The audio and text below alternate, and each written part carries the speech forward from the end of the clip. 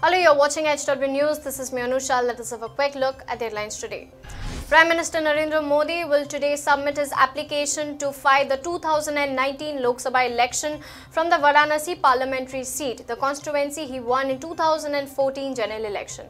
Prime Minister Modi will file his nomination papers from Varanasi, which will vote in the 7th phase of the 2019 Lok Sabha election. Yesterday, Prime Minister Modi took a part in grand roadshow in Varanasi that saw the holy city turn into a sea of saffron. Modi is seeking a second term in office from Varanasi, a parliamentary seat he won in 2014, defeating Aam Aadmi Party chief Arvind Kejriwal by a massive margin of 3.37 lakh votes.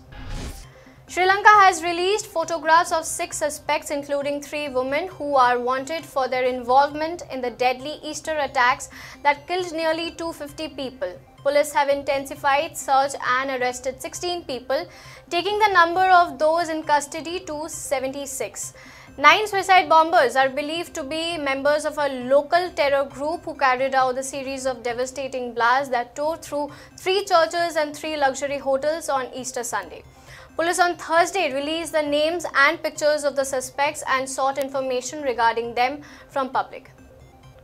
Shiv Sena chief Uddhav Thackeray said that NCP Supremo Sharad Pawar only thought of his family while distributing tickets for the Lok Sabha election. Thackeray was addressing a campaign rally in Marwal constituency where the NCP has fielded Parth Pawar, Sharad Pawar's grandnephew and senior party leader Ajit Pawar's son. Apurva, the wife of Rohit Shekhar Tiwari, who has been arrested for allegedly killing him, has showed confusing behavior, a police officer said on Thursday, adding she regrets her actions sometimes and appears cold about the incident other times. She also claimed that his mother, who often interfered between them, and this affected the couple's relationship, the officer added. Prime Minister Narendra Modi addressed BJP workers in Varanasi today before filing his nomination papers. He claimed that the voters were fighting the battle of 2019 and that there was a pro-incumbency wave in the country for the first time. Modi held a massive roadshow in Varanasi yesterday evening as well.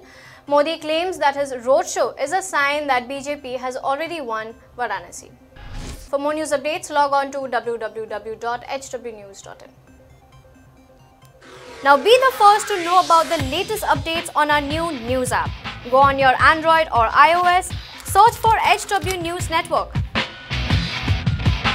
Download our app, choose the language you prefer to get updates in, and be up to date with the latest news.